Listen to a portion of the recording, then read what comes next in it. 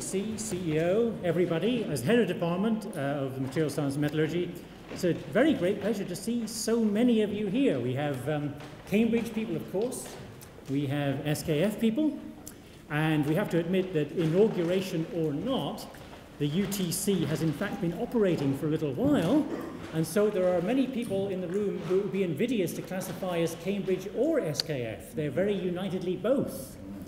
And we have friends in the room and supporters, and I have been informed that we even have some gentlemen of the press. Please be assured we'll not be asking for any super injunctions today. Rather, we'd like some super promotions for this very important inauguration.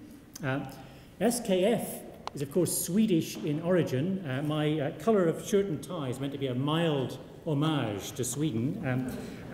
But of course, SKF is a global leader, and we would like to think that Cambridge is a global leader too. In fact, Cambridge's leadership has a rather Swedish flavour, since this institution has more Nobel Prizes than anywhere else in the world.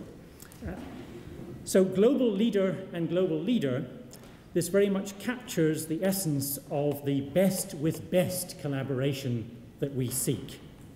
The university is very committed to its links with industry, and there's a great level of commitment to this UTC from the highest levels of the university. And those levels are embodied in the form of our Vice-Chancellor here with us today. So thank you very much, Sir Leszek, for coming along. And I will in fact hand over now to Sir Leszek Borysiewicz to introduce our inaugural ceremonies. Sir Leszek.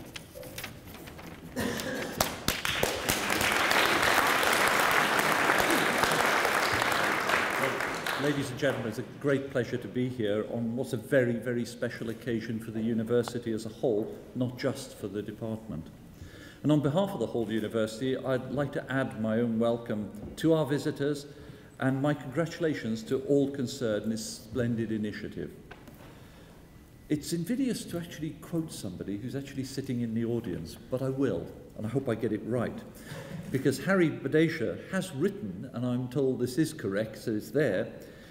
He wrote, "It is sometimes said that collaborative research with industrial partners can be limited in scope when compared with that funded by research councils. On the contrary, our experience suggests that such work, done in combination with an enlightened industrial partner, informs academic work. That is, it inspires theories and science which may not otherwise have been conceived.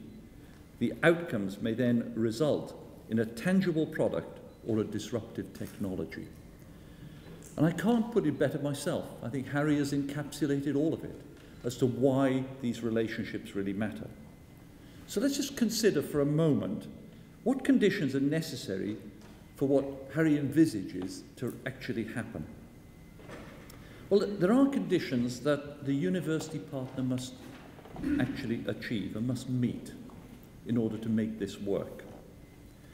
Firstly, I think it's inherent in the university partner to be absolutely imbued with a commitment to the spirit of discovery. Secondly, I believe it has to encompass a breadth of discipline. That is, intelligent and relevant breadth, bringing the strength of the whole university to bear, often on the problems and issues that are being tackled. Thirdly, and this element that I absolutely believe in, it has to have strength in its basic fundamental research so that new conjectures are rooted in a thorough understanding. They don't just come out of left field by happenstance. They're built and established on a strong foundation. And fourthly, it has to have an inherent culture of technology transfer. And that means it has to have a belief in the value of putting academic research to work in industry and a sophisticated system to allow that to happen. In this university, we are very fortunate to have Cambridge Enterprise, which is enormously experienced and committed to intelligent and sensitive exploitation of academic research for the greater good. And we're fortunate too in our many thousands of links with companies in the Cambridge cluster more widely, which give the whole university community a context in which to understand the benefits of such activity. But most importantly, we have staff who do not see a contradistinction between the idea of entrepreneurship and engagement with industry and discovery.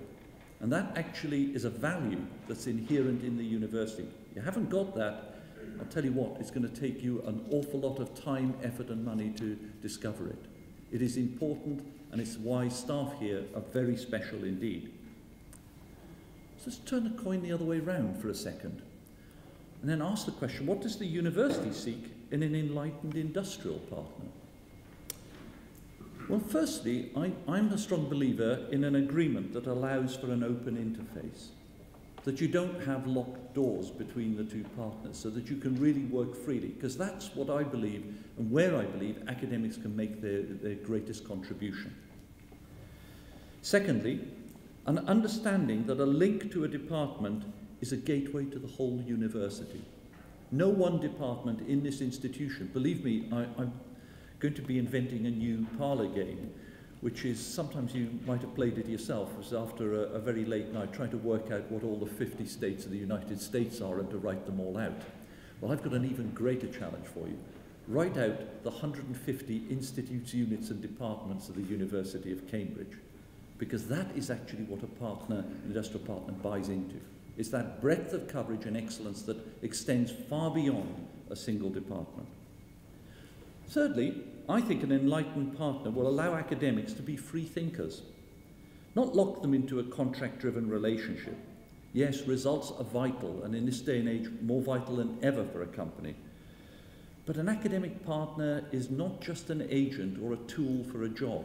You can get plenty of those, and believe me, I know they're probably cheaper than academics in many ways. The partner will understand that productive ideas come from left field. And boy, have we got some great academics who keep thinking and looking in the left field. And fourthly, above all, the best industrial partner is open to a long-term and very meaningful relationship.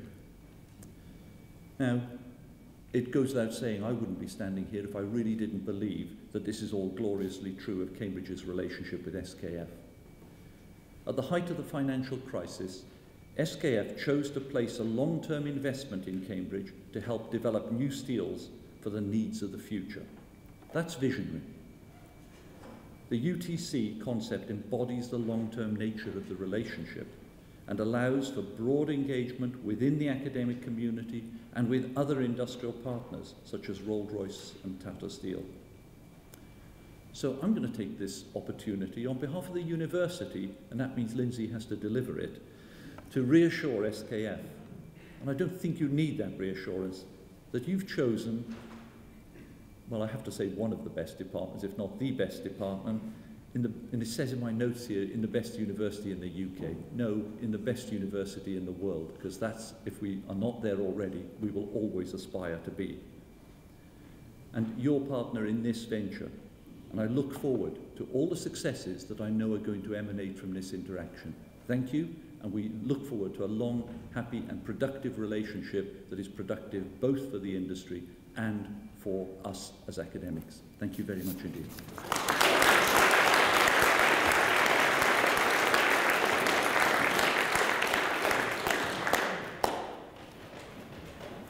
Well, continuing on our partnership theme, I'll hand over next to Tom Johnson, the CEO of SKF. Tom. Thank you very much indeed, Vice-Chancellor. Ladies and gentlemen, distinguished guests, many customer partners, it's great to be here in Cambridge. It's great to be here to officially inaugurate the first SKF University Technology Centre that we established. As Lindsay pointed out already, it's already been working. So this is a formal baptism of something that's already working, and I can already say providing good and strong cooperation between both SKF and the university. SKF was founded on an innovation over 100 years ago, an innovation of the self-aligning ball bearing. Our founder, Sven Winquist, tackled a major challenge in his company, Whipton, a textile company, to be able to take misalignment in the factory. The factory was built on clay, and they had to come up with a solution to that because they were replacing too many bearings. there. Whether they were, wherever they were manufactured, they were going through too quickly. And he invented the self-aligning ball bearing. And I've got to say, since that invention in 1907, SKF has been the leader in bringing new bearing types to the industry over the last 100 years. Today, SKF is a truly global company. We have activities in 130 countries around the world. We employ some 45,000 people in the world. We have 130 factories in 32 countries. And we have a turnover today of around £6 billion, depending where the currency rate is at any moment in time. They're around £6 billion. So really, a truly a global company. If you look at our sales, we have today 46% of our sales in Europe, but 27% of the SKF Group's sales are now in Asia. Asia has doubled as a percent of the group's sales in the last 8 years, gone from 13% to 27%, at the same time as our sales has increased by 50%, so our tripling of our business in Asia. So 27% of our sales are in Asia today, 25% of our employees, 24% of our fixed assets. Asia is a very, very important area for SKF and will continue to be going forward. The third geography for SKF is North America, which is 18% of the sales. And I take great delight when I go to America and talking to our employees in America and telling them, Americans, you're now number 3. You're number 3 in the world. You're normally used to being number 1 in the world. And actually, when I look at the rankings of markets, Germany and USA are the 2 largest markets for SKF, followed by China, because China is roughly 13% of SKF Group turnover. And I keep telling our American colleagues, the Chinese are going to take over your position as the leading market, one of the leading markets for the SKF Group. Then, and I said, as Americans, you can't let that happen. Then I go to China, and I said to our team in China, the Americans are not going to let you take over the number 1 position there. And what is behind our leadership that we've got in this drive that we must continue to develop? And that is about innovation. It's right back to how we were founded. We were founded on an innovation. And innovation is very important for the SKF Group and becoming even more important. Just shortly, Alan Begg will go through in a lot more detail what we're doing in the field of research and development in the SKF Group and how important innovation is for SKF. Now, most of you in the room who know SKF knows SKF as the world leader in rolling bearings.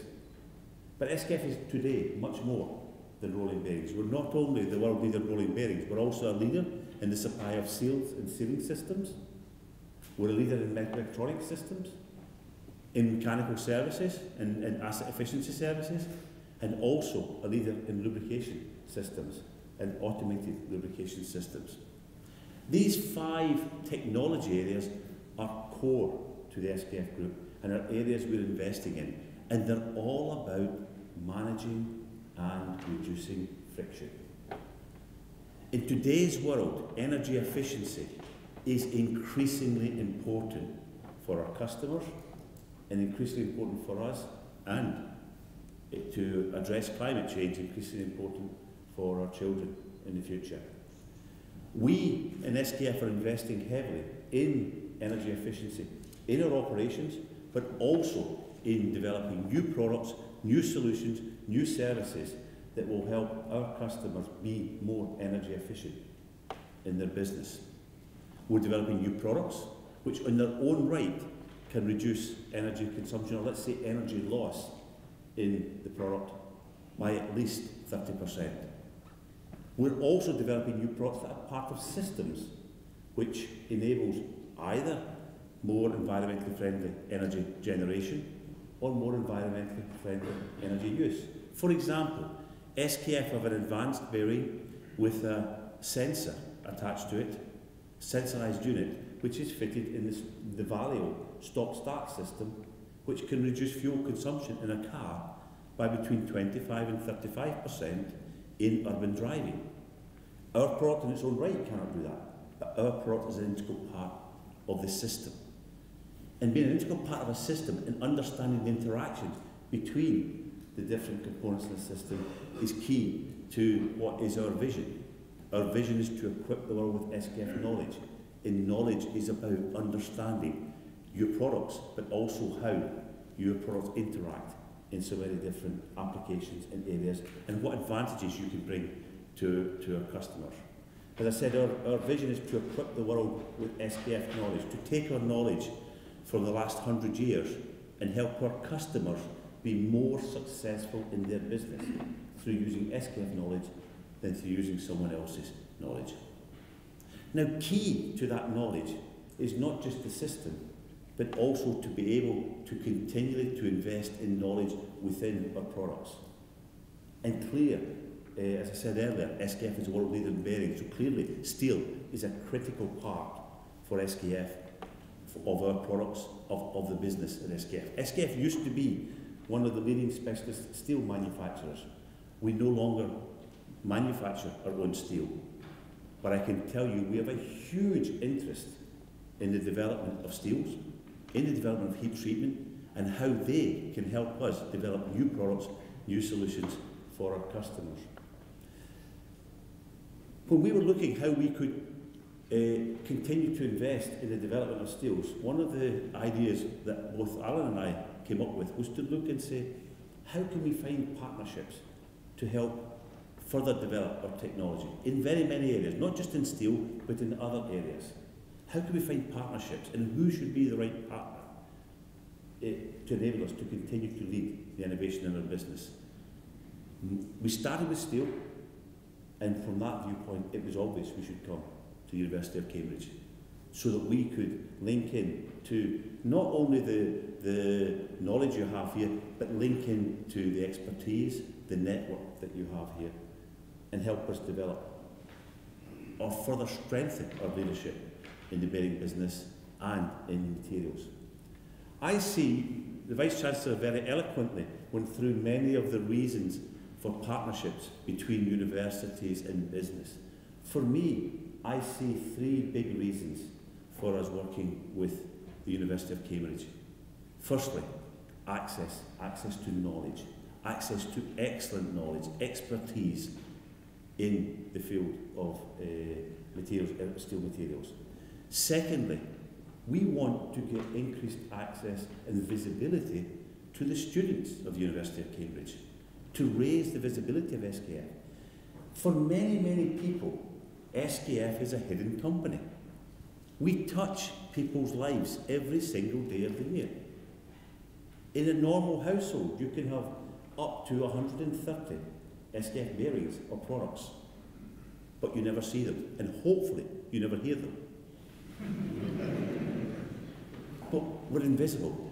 We need to raise our visibility much more in the marketplace and much more in universities, so that we can attract and retain, bring people from universities into SKF to help us continue to grow our business.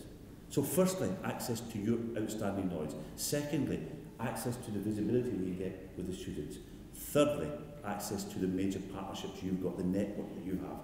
I see these as three good reasons for us to work here with the University of Cambridge. What does SKF bring? I think, yes, of course, a world leader in our business, but that's not enough. That's looking backwards. I think what we can bring is access to over 40 different industries that we work with around the world. We are active in industries, whether it be aerospace or mining, medical, wind energy, food and beverage, paper making, many, many different industries. Industries with very, very different requirements, different performance requirements, different commercial requirements there. That knowledge we can bring in, I think, and help further develop your studies and further develop the knowledge that you have. Secondly, our knowledge of being a truly, truly global company and operating in so many countries around the world. It's interesting to note that when SKF was 25 years old, that was in 1932, we were operating in 40 countries around the world. 40 countries by 1932. There wasn't Boeing 747s or Airbuses to travel at that time. I must say, as a CEO of the group who likes keeping on top of what's going on in the company. I don't know how you managed a company without internet, without mobile phones, to get access to what the sales figures were yesterday or the day before. You didn't get that for months. It must have been quite a challenging time there at these times. But that knowledge of working in different markets we can bring into the partnership with the University of Cambridge. I also believe we have a lot of outstanding experts in materials within the SKF group and within modelling in the SKF group. And that combination, I think, is a real win-win. That's why we are delighted that Cambridge was the first ever University Technology Centre that we agreed in SKF. And we're delighted with the cooperation and the progress that we have already seen. But to be honest, one of let's say patience is not one of my virtues there. So whilst I love research and I love research and development, I also love another word starting with R, which is results. There. So I can assure you, Harry, I can assure you, Lindsay, and I can assure you, Alan, that I will continue to look and see what results we can get out of this close cooperation, this University Technology Centre. Because building knowledge is very important. Building expertise is very important. Getting results from that knowledge and expertise is the proof that you're doing the right things together. I am convinced that the partnership between the University of Cambridge and the SKF Group will be a winning partnership, not only for the two institutions, but also for the people involved in it. And I'm delighted to be here today at this very, very special occasion in the inauguration of the University Technology Centre here at Cambridge. And I'd like to ask the Vice-Chancellor back up so that I can give him the official plaque that you can put on the wall. So, this is to put up for a University Technology Centre for Steels, and we can together watch its development. Thank you very much.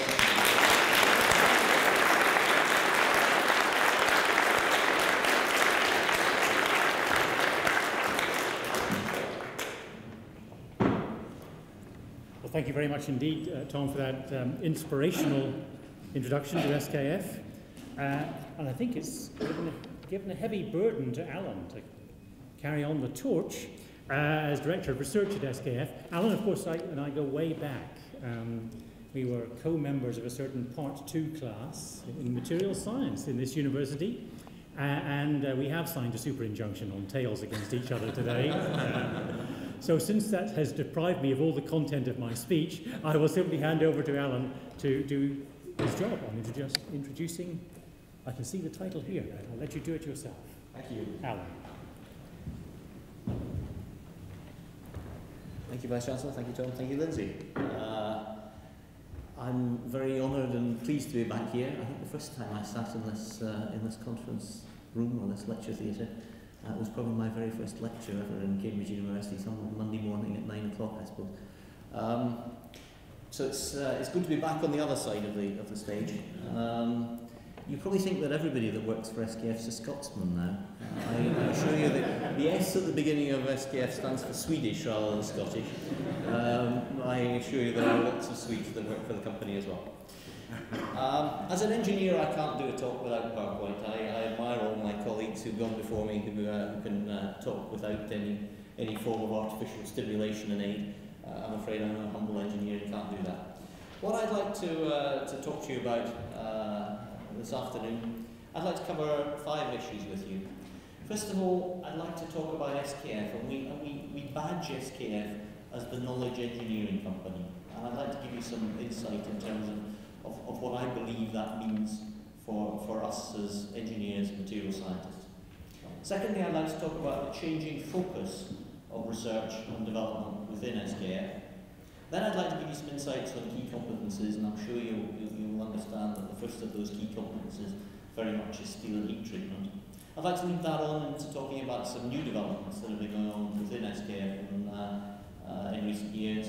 And then finally, talk a bit about our programme of University Technology Centres, of which this is the first and certainly at this stage in time, the largest. So let's talk about SKF as the knowledge engineering company. SKF's strapline, SKF's vision, is to equip the world with SKF knowledge. What does that mean? What does that mean to me as head of technology? What does that mean to our engineering activities and our engineers across the company? Well, I think for me, first of all, it says something very clear. It says we are not, and we do not aspire to be the lowest cost producer. SKF, in its 100 years of history, has aspired to be the best and has achieved the position that it's in today by being the best. Now, being the best means differentiating from others, differentiating in product, differentiating in service, differentiating your ability to meet market requirements. Technology is only one differentiator. I hope I'm not the only one in the room that thinks it's quite the most important and certainly the clearest one for the customer in terms of the differentiator. It's certainly the one that I'm most focused on. And for SKF, technology leadership is certainly absolutely key. We badge ourselves the knowledge engineering company. If any of you ever come and see us in Gothenburg, the first thing you will see on the way out of Gothenburg Airport is a very large stainless steel ball with written around the bottom of it, SKF, the knowledge engineering company.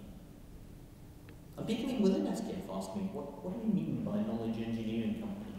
And I've developed this way of trying to explain it. As Tom alluded earlier, we're moving up. We're going from providing components to assembling those components together to designing systems to offering solutions and services. We're moving up that staircase. We're doing it really pretty blatantly to chase the extra reward that we can get for doing that, to chase the extra value that the customer places in our ability to be able to do that. But what I keep saying to my colleagues is this is not an easy, obvious path. Moving up this staircase actually involves a bit of risk. And clearly, you don't want to take risk. So what's the solution to not taking the risk? It all comes down to knowledge. It all comes down to having the knowledge required to go safely up this staircase. And for me, that's the 3 R's of being a knowledge engineering company. Chasing the reward. We're a commercial company. We want to maximise our profits. We want to chase that reward. We certainly don't want to take the risk. And the only way to mitigate that risk is to have the required knowledge and the ability to do that job effectively, reliably, and safely. So those for me, 3 R's of the knowledge engineering company, and one of our reasons for being here today, generating the required knowledge to make sure we can be the successful knowledge engineering company. Tom talked about our platforms. We're well known as a bearings company. I think if you say SKF to most engineers, they instantly say bearings. But we're much more than a bearings company. We market ourselves today, we think in terms of technology today, in 5 platforms. Any good bearings guy will tell you bearings never fail. They'll tell you that actually it's the lubrication for the bearing that fails. If you run a bearing as you should do, and you trap an oil fill between the rolling element and the ring, then the 2 pieces of metal never touch each other. And if they never touch each other, then they can't really do each other any harm. Slight oversimplification, but broadly it's not far off being true. So the true bearing expert will tell you that bearings never fail, it's the lubrication system that fails. And so we've made ourselves experts in lubrication systems. And as Tom alluded to earlier, we've bought our way into providing lubrication systems equipment and lubrication systems services to our customers. Of course, the lubricants guys don't like taking the blame for this. The lubricant guys will tell you, lubricants never fail. What fails is this thing, it's the seal. You know, the seal fails, the lubricant drips out, and then the whole bearing fails. So, these top 3 really all go together. You can't be good at this without being good at the other 2. What about the 2 at the bottom then, the 2 underpinning ones? Mechatronics. What do we mean by mechatronics? Well, mechatronics, we mean the combination of mechanical things and electronic things. SKF, of course, is really well known as a precision engineering company. Not so many people think of us as an advanced electronics company. I think it would surprise most of you, I suspect it would surprise most of you, to know that SKF manufactures 5% of the world's fly-by-wire aircraft systems. I don't think electronics gets all that much more sophisticated and safety critical than a fly-by-wire system. We design and manufacture 5% of the world's fly-by-wire systems.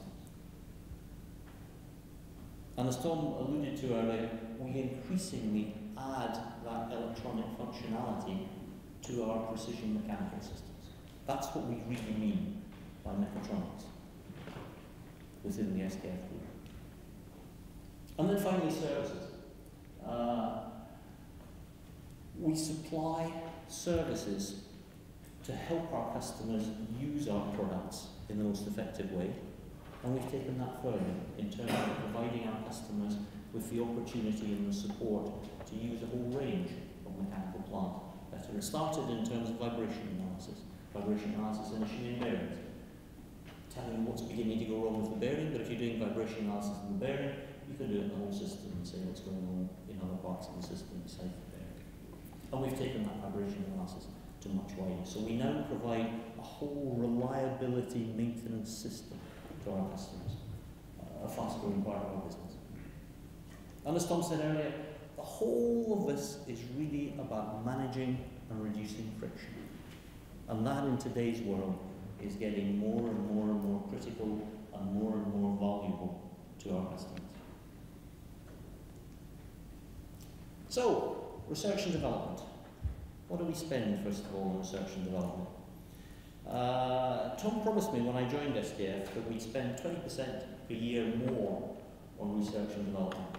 And partly as a function of exchange rate, and partly as a function perhaps of the activities that we were doing. It went up by rather more than that in my first year in SKF. 2009, the world hit major problems. As Tom said, we were in December 2008 at the point of being ready to sign this agreement on the University Technology Centre here, and I well remember the pressure that we were on budgets then. And I went to see Tom and I said, Tom, the next thing I've got to cut is this University Technology Centre.